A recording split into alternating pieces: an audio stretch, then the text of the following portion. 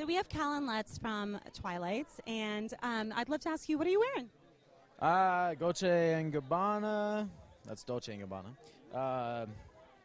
Bishop in 7. And what are these? These are 5'4" jeans. And how does it feel to be part of Young Hollywood Elite? I guess I never got the invitation saying I was. I thought I was just asking. He's modest too, girls. Shh.